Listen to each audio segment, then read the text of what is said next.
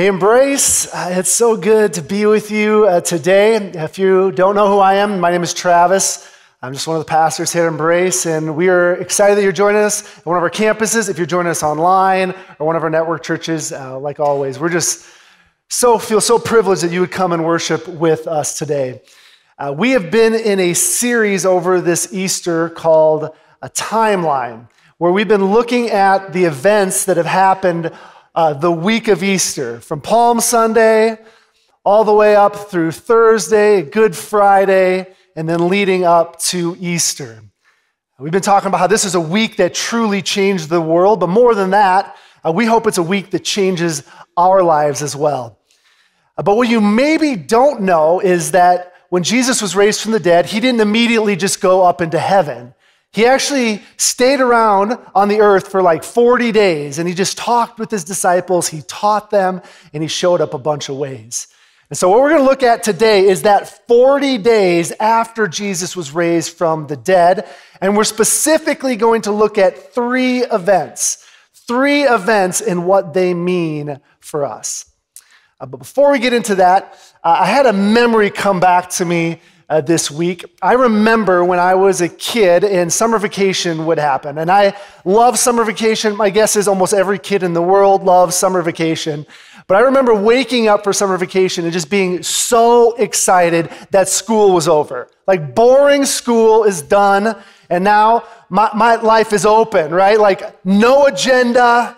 I can do whatever I want. I can hang out with friends. I can play duck hunt. Yes, I'm that old, that duck hunt. Duck hunt was a thing back then. Shoot hoops. I can do whatever I want. The day has unlimited potential. It is summer vacation. Now, that was true in theory. In actuality, this is what would happen. I would wake up on a summer morning, and I would come down the stairs, and I would open the door into the kitchen, and I would look over on the table. And on that table would be a little white note. Moms, you know where I'm going with this? A little white note. And I would see that note, and I'm like, you gotta be kidding me. I got plans to do nothing today.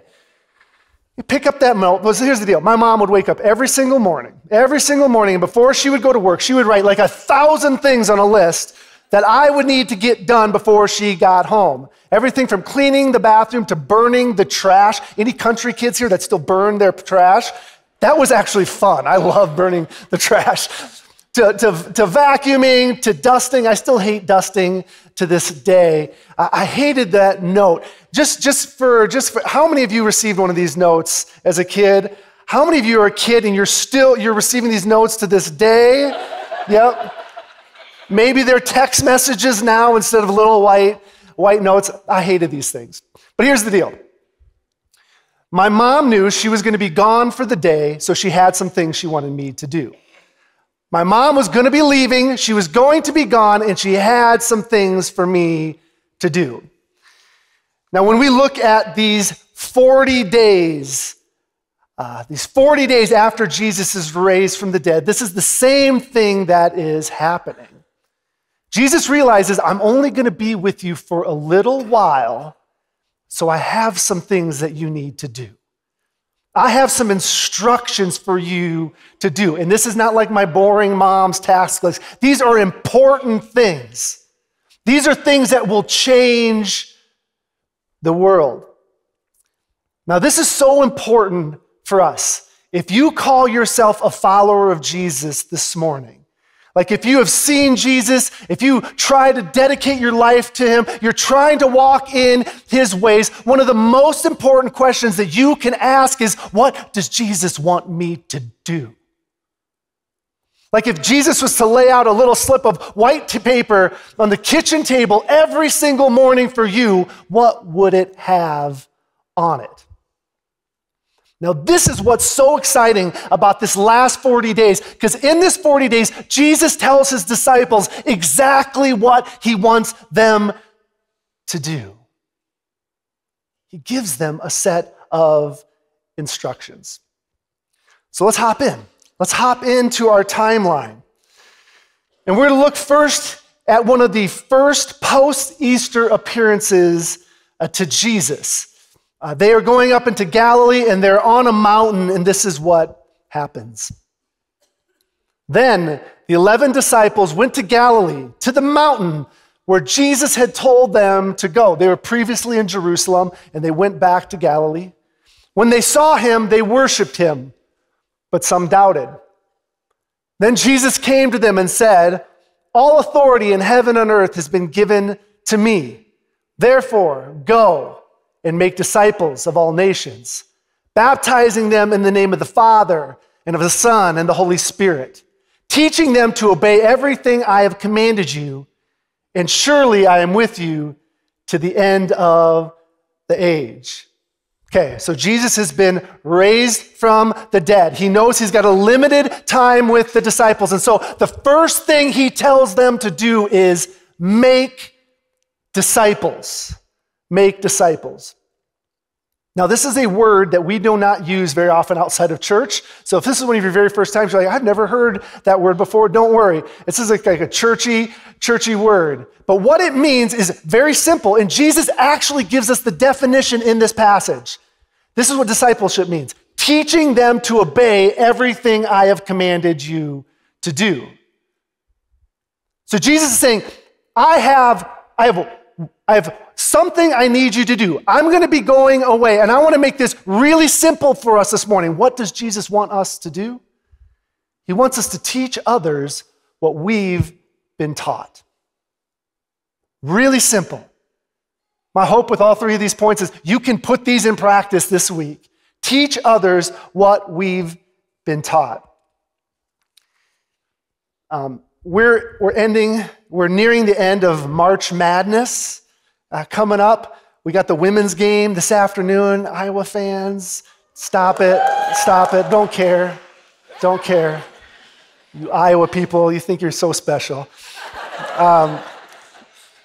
But my son, Paxton, he loves sports. Like, he loves talking about sports. He loves reading about sports. He loves playing sports. He just, everything about sports he loves. And so I decided this year, I'm going to introduce him to the world of bracketology, right? And so I sit down and I start helping him fill out his first bracket. And I realize when I start, he knows nothing about it. He knows nothing about filling out a bracket. He doesn't know what a tournament even is. So I have to teach him what a tournament is. He doesn't understand the seeds. And so I'm like, this is a 1 seed, this is a 16 seed. And then we're talking about the different regions. Why are there 4 1 seeds? So I had to kind of explain all that to him. And that night we finished his bracket, and I put him down for bed. And he looked to me and he said, "Dad, what happens if I get them all right?"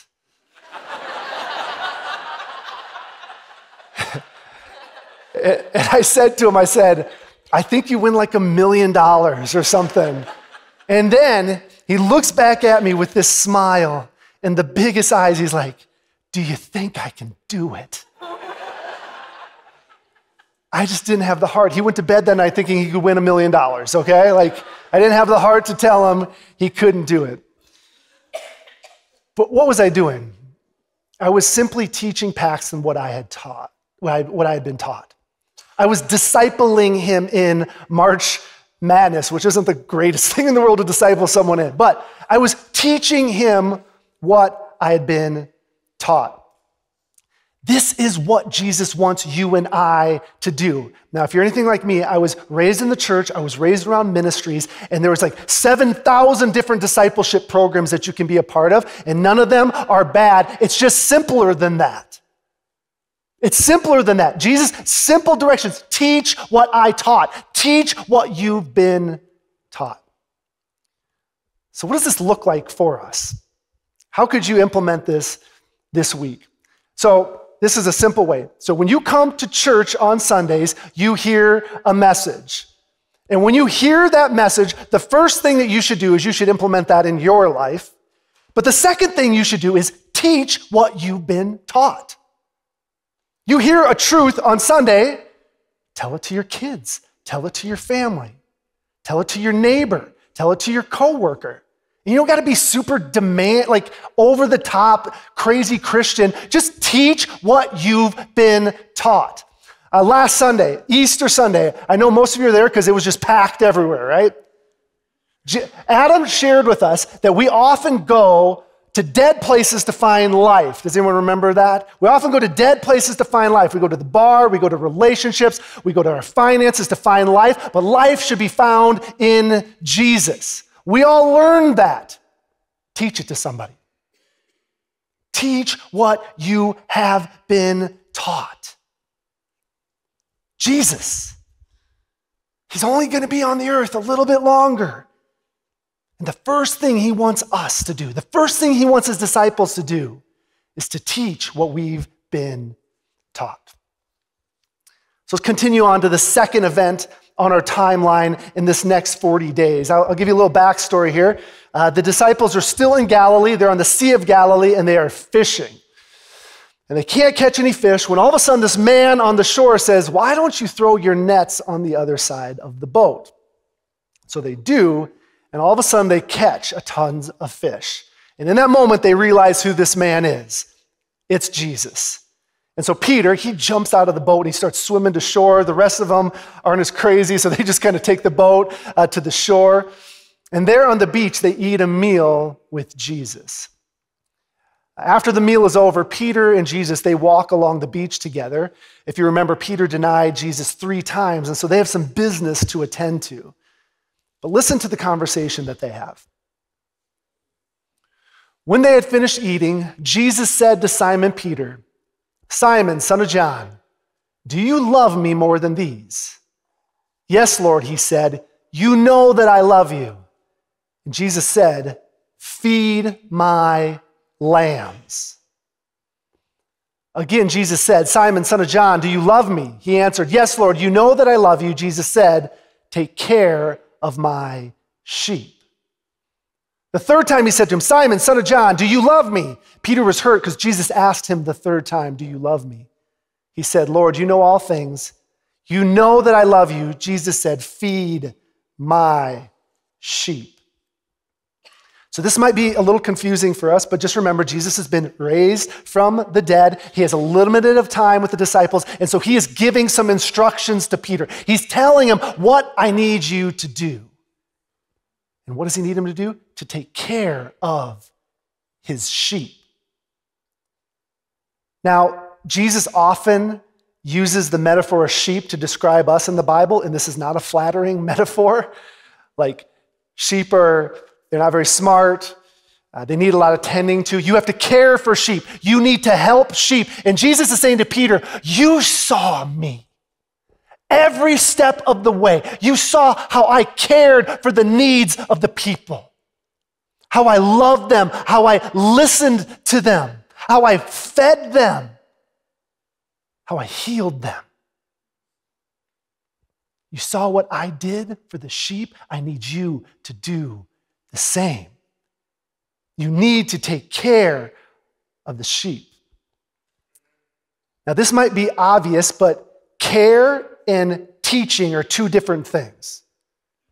Teaching's great, right? It's great to have wisdom and knowledge and instruction. That's all great, but we all know that we oftentimes need more than teaching. Sometimes we need someone to love us. Sometimes we need someone to walk alongside of us. So how do we do this? Jesus tells us to care the sheep, but what does this look like practically? Once again, trying to keep this so simple for us, so simple that we could impact, so we could do this week. This is what he wants. Find a need and fill a need. This is how you care for the sheep. You find a need and you fill a need. If someone loses a loved one, that's a need. Fill it by making them a meal, being there for them. If someone is struggling with depression, that's a need. Fill it. Meet with them, talk with them, pray with them, help them find a Christian therapist. If someone loses their job, that's a need. Fill it. Help them on the job hunt, maybe pay for one of their bills to help them get through to the end of the month. Find a need. Fill a need. And I just have to say this is not the job of pastors. This is not the job of the church. This is our job. As followers of Jesus, this is our job. And you don't do this for everybody. That would be overwhelming because there's so many needs, but you can do it for one. You can maybe do it for two people. Find a need and fill a need. I'm going to be honest with you this morning. I'm not good at this. I like to teach. I don't necessarily like to tend to the sheep. I don't like to find a need and fill a need, which is just the worst thing for your pastor to say. It's like saying the barista can't make a latte. You're like, then you shouldn't be a barista probably, right? But I want to tell you something that happened to me about a month ago. I had a good friend of mine, and she reached out to me, and she was having a really difficult time with a family member. There's just a situation that happened in her family, and it was really difficult. And so we talked, we prayed together, and then I kind of sent her on her way. And I didn't say anything to her since then. Like, I just kind of assumed that she was okay. Well, weeks went by, and she reached out back to me and said, "Hey, I'm not upset, but I'm still hurting. I wish you would have reached out to me." What she was saying is like, and she's not overbearing at all. She was just saying like, "Hey, I'm hurting. I'm struggling. I just need someone to walk alongside me during this time." I'm not good at that, but it doesn't matter if I'm good at it or not. These are the instructions that Jesus has given Peter, and these are the instructions that he's given us. Care for the sheep. Find a need. Fill a need. Last. This is on our timeline of 40 days, and this is exciting because this is the last moment that Jesus is with his disciples. Like after this, he's going to ascend into heaven. This is the last thing that he says to the disciples. On one occasion, while he was eating with the disciples, they're back in Jerusalem at this time, he said to them, "You will receive power when the Holy Spirit comes on you, and you will be my witnesses in Jerusalem and all Judea and Samaria and to the ends of the earth." After he said this, he was taken up before their very eyes, and a cloud hid him from their sight. So Jesus, he's been raised from the dead. This is the last thing he says to them. This is the last thing I need you to do. You need to be my witnesses. You need to be my witnesses, not only in Jerusalem, which is where they were, but to the ends of the world. Now, we all know what this word witness means. We listen to too much true crime podcasts and Netflix documentaries to not know what this is anymore, right? A witness is someone that sees an event happen, typically a crime, and then they go into the courtroom and all they do is they share what they have seen. That's all they do. They're not defending anyone. They share what they have seen. Jesus, the last thing he wants you to do is he wants you to share what you have seen. Now, this is different than teaching. This is different than providing for a need. This is just sharing what Jesus has done in your life. You don't have to have a PhD in theology. You don't have to know a whole bunch of Bible verses. You just have to know what he did in your life. And you share what you have seen. I have this men's group that I'm a part of on Wednesday nights, and it is awesome. It's some of the most random dudes. If you saw some in your group, you're like, how do they get along? It's great. We love each other, and we hang out, and it's just an awesome time. But our group leader, his name's Chris, he will often ask us to share our stories to the group. And you can imagine how well this goes over with a bunch of men. You know, it's like we ask and the guys are like, I don't like feelings. I don't like thinking about anything that's happened past 2 minutes ago. And inevitably, every one of the guys will say, and I don't have a story. And then they share and they just blow your world over. It's like, you don't have a story? Are you serious? I want to share some of the stories that I've heard in this group. One guy shared about how he started reading the Bible for the first time, and literally he said the words started glowing on the page. It was like they were speaking to him. Another guy, he talked about the night he was saved, and he said it was like supernatural wisdom came down. He said, I don't know what it was, but for the first time in my life, I knew the difference between right and wrong. Another guy, he shared about the crazy circumstances that him and his wife had to go through in order for them to adopt their children. And lastly, this one guy, he shared about getting sober, and he wasn't really a believer as he got sober, and he thought he did it all by himself. And now as he looks back, he's like, it's crazy. I see God in every single step of me and my sobriety. When Jesus asks us to be witnesses, this is what he's talking about. Just share what you have seen. You do not have to regurgitate any Bible verses. Because if you're like me, you're going to forget them on the spot, right? You just have to tell what Jesus has done in your life. Now, I know there are so many of you here today that are saying, I do not have a story. If you follow Jesus, I promise you, you have a story. You just have not thought about it. You have not taken any time to think about it. You have not looked back at your life and started to see the fingerprints of God in your life. And so this is what I want to invite you to do today, not tomorrow, today, to find 10 minutes and just to think about what Jesus did in your life. Just to go back. Just think about how Jesus moved in your life, and then I want you to write it down and remember it. And next time you get the opportunity, be his witness. Share what you have seen. Will some people doubt it? Yeah, doesn't matter. You don't have to prove anything to them. You say, yeah, sorry, I know it sounds crazy. The guy who saw the glowing words in the Bible, you don't think I didn't doubt that? Yeah, so share, I'm sorry, I saw it. Share what you have seen. Jesus is going away. And the last thing he says to us, the last instruction he has, the last thing he wants us to do is to be his witness, to just share what we have seen.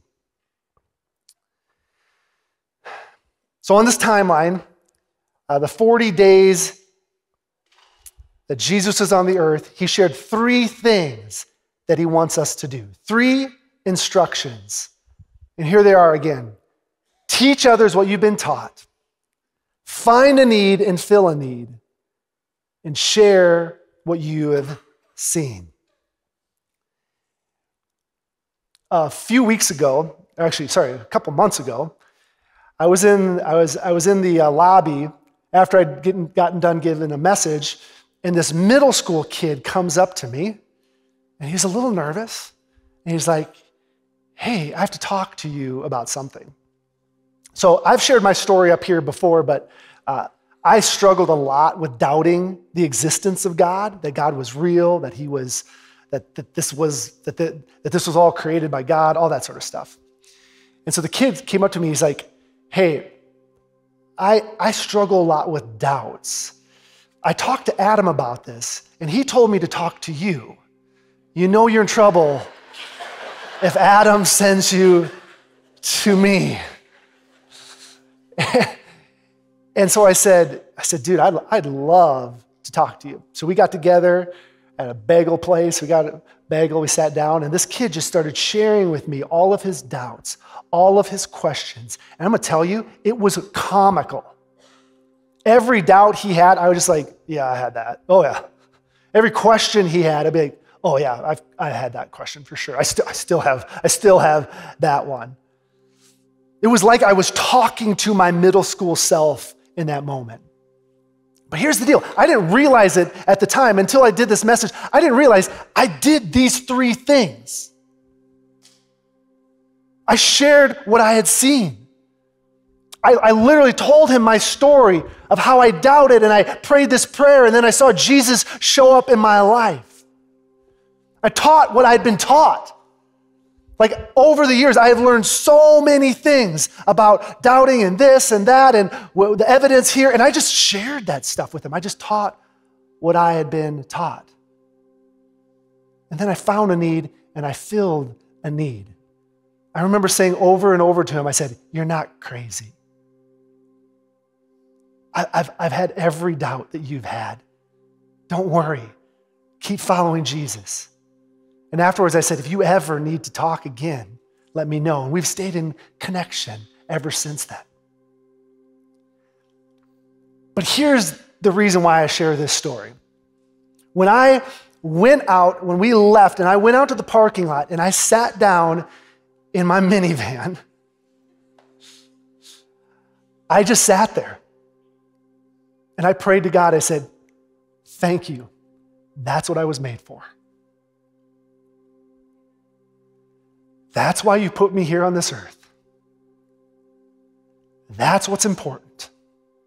Thank you for giving me the opportunity to do what you want me to do."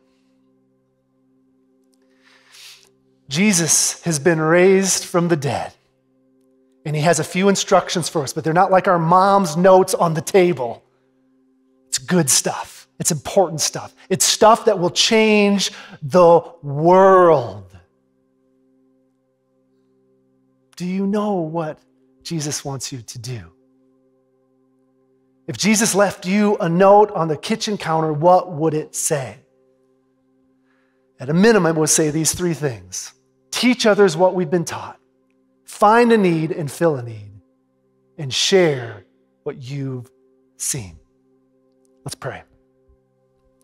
God, we thank you so much for these 40 days and the instructions that you give us. You know, God, as I am reading through this, I do not do these perfectly at all. Not great at caring for your sheep at times. Not great at the witnessing part, Lord, and I know everyone here too probably feels the same. Hopefully, God, we've simplified it today so that everybody can walk out and start doing what you've called them to do. We love you. We pray this in Jesus' name. Amen. Hey everyone, it's Adam from Embrace. If you enjoyed today's message, make sure to subscribe to Embrace's YouTube channel to stay updated. You can also click here to check out other videos. Thanks for watching.